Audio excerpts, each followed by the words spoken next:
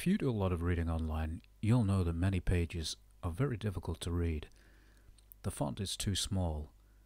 The page layout can be confusing. And sometimes it just seems overwhelming just how much you've got to read. The other problem with reading online compared with reading with a book is that you have to continually scroll. This is quite stressful on the eyes. A possible solution here is Sprint Reader. This is a Google Chrome add-in.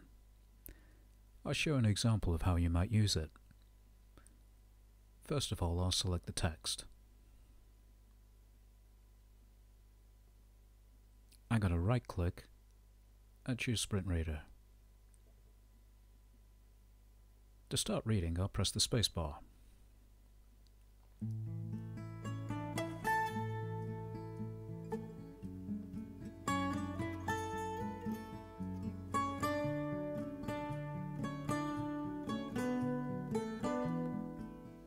Now, I can change the size of the font if I want to. I can even change the font type. I can slow things down or speed things up. I can even change the color of the background. And if you don't like blue, perhaps green. Or even purple.